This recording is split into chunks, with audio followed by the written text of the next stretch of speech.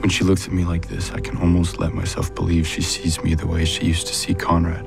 Last night, I really couldn't sleep all night, so I went to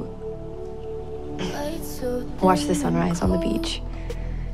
And Conrad was there, and we just started talking, and one thing led to another, and we kissed. You kissed my brother. I didn't want it to be weird. Oh yeah, Belly, it is weird, okay? No, Jared, please. No, you know what? Actually, it's cool. It's cool, I get it. You know, I was just a distraction to keep you busy while you waited for Conrad. I'm glad it finally happened for you, Belly. Conrad's gone. Wait, what do you mean gone? He's not answering my texts or picking up my calls. Since when? Yesterday. Do you want me to come with you to Cousins? I think I can handle things fine on my own. No, I know you can. But you don't have to. I mean, if you need me to come. I don't. I know that even though he won't say it, Jeremiah wants me to come. Because he's afraid. I still know this boy better than I know almost anyone.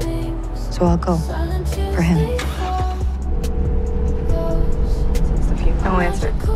So this is why you haven't answered any of my phone calls and texts? Jer, did you not hear what I just said? We're gonna lose this house.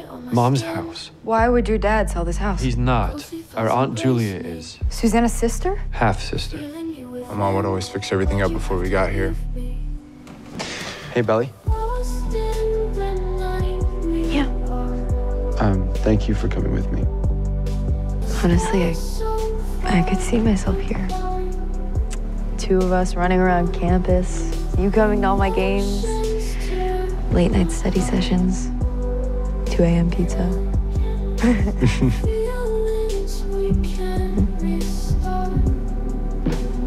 Right?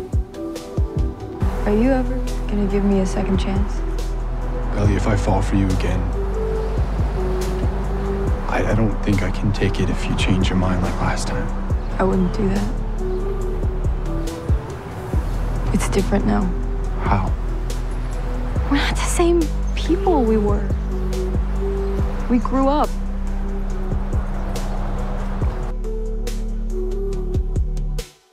Whispering our names, silent tears they fall. Love's magical games, time stands still at all. Feelings we can't restart.